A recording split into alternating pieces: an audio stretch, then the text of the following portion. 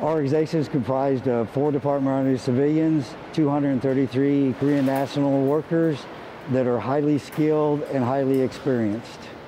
Our Korean workers, we're in 21 different career fields.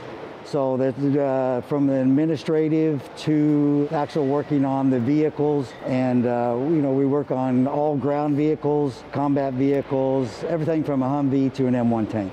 In the process of refurbishing equipment, we also work in conjunction with the Major Assemblies Division, who will test our engines and transmissions and do some fabrication for us. And we work with the Communications and Electronic Division. We'll go through a complete communication system and ensure it operates as it's intended. This is some very critical work. We make sure that the warfighter has the equipment ready and postured in case we do have to fight tonight.